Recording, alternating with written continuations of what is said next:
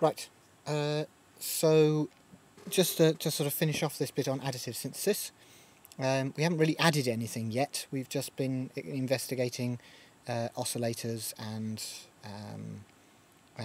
enveloping. Well, we can combine all of those things in order to yield this, which is an example of additive synthesis, and one that gives you some quite interesting timbres, I think. But basically the model is what we've already looked at, so it looks a little bit scary, but if I chop off a large proportion of it, you will see that each individual routine or engine for the oscillators is basically a duplication of this.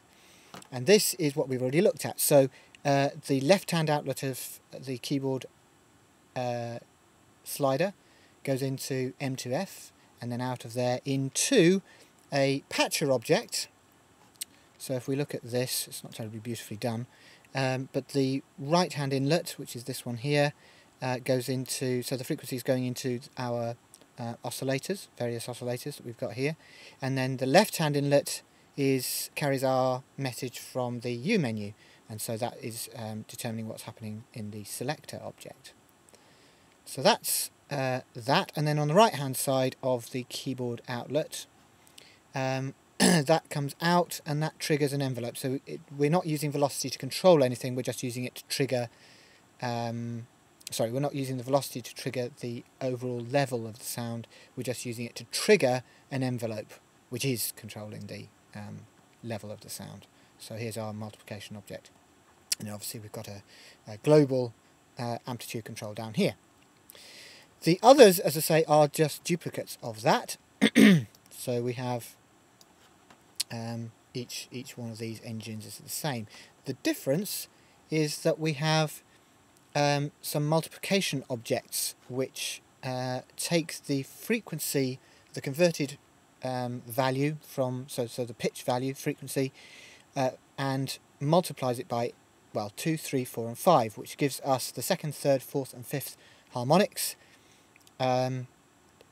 So an octave above, an octave in fifths, 2 octaves and 2 octaves in the third, above our, what we'll call our fundamental.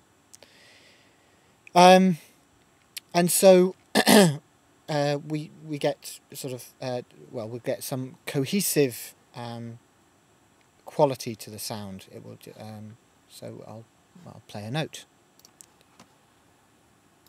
Well, nothing happens because I haven't turned any of these on, so I could do that manually. Let's turn all of these on. So sine. So I'm duplicating. Well, I'm combining a bunch of sine waves. Okay, it's going to clip because there's quite a lot of volume there. But of course we could combine different types of oscillators. So I could, for each of those harmonics, we could have a saw and a triangle and a square and a saw again.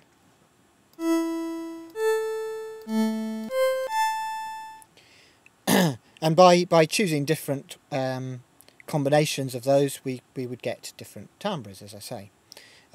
Over here, which I haven't shown you yet, is another object which you would find or potentially quite useful. It is a preset object, and what it does is it stores the state of whatever you send it to. This usually you'll connect it to some graphical interface objects, and it will recall the state that they were originally in. So in this case, I have a bunch of envelopes, I have a bunch of oscillator settings. So you'll notice if I click on this first one, everything turns off. Next one, I just get the first sine, second sine, third sine, fourth sine, fifth sine, and then in this last one I get a kind of combination of oscillators. But you could store a bunch of others. So now that the left-hand outlet, is connected to the U menu, then whatever I send, whatever state they're in, whatever I send will update the state of those objects. And I can save the state of those objects if I change them. So I'll do some alternatives.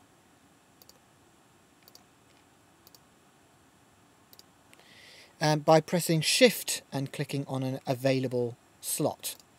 So that is saved, and now I can just go back and recall what I just had.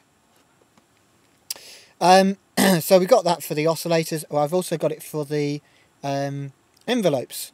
And just checking time, plenty of time.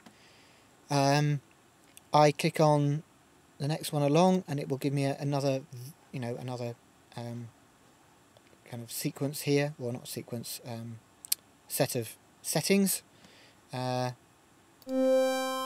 you notice that here I've got a kind of evolving timbre, because the peak of each one kind of is later and later in the available time, which is about a second. The next one makes that more obvious.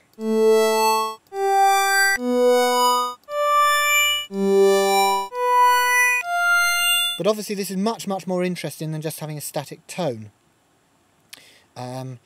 So I highly advise you, those of you who have to do an assignment for this, to make use of the fact that that the sounds can evolve. So you can use envelopes or modulation to do that. And then finally, this one, which is a kind of wobbly one.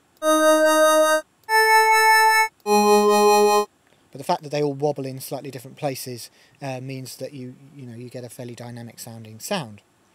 And then finally up here, we can also change the relationship of the partials. So here we've got 2, 3 and 4, so what we had before, but here, now I can change them to much closer. So we've got, this would obviously be 1 times the frequency, this would be 1.17 times the frequency, 1.6, 1.75 and so on, and that gives us something very different. I could make that much closer actually, which would give us something probably quite interesting. So I can go slightly below the oops.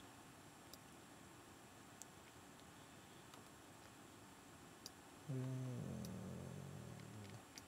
we go. And maybe 98. There we go. Yeah, so you get some sort of beating as well. Anyway, so this is additive synthesis. In 5B we'll go on to talk about subtractive synthesis, which obviously is going to involve starting with a complex timbre rather than this, where we're starting with a simple timbre, so a sine wave or a sawtooth or something, and building those up. We could start with a much more complex timbre like noise and whittle it down using filters. But having learnt both of these, additive and subtractive synthesis, you can then combine them. So you can make a relatively complex timbre using additive synthesis, and then whittle it down using subtractive synthesis.